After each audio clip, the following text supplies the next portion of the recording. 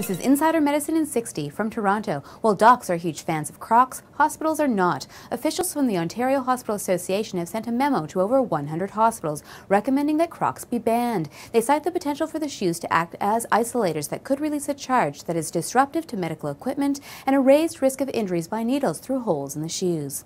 From LA, a surgeon has been charged with attempting to hasten the death of a patient in an attempt to harvest his organs for transplant. The charges stem from the alleged use of high-dose narcotics and sedatives to a 25-year-old disabled man. The surgeon could face up to 8 years in jail. From Maryland, the controversy around Avandia continues. While the recommendations of the expert panel are being reviewed by the FDA, the bottom line for patients appears to be that the drug should not be used in those on insulin, those who take nitrates for chest pain, and those with known heart disease. And finally, from New Zealand, 1 cannabis joint equals 5 cigarettes. According to researchers who perform tests that evaluate the function of the lungs and CT scans, smoking a cannabis joint has the same effect as smoking many cigarettes. For Insider Medicine in 60, I'm Dr. Susan Sharma.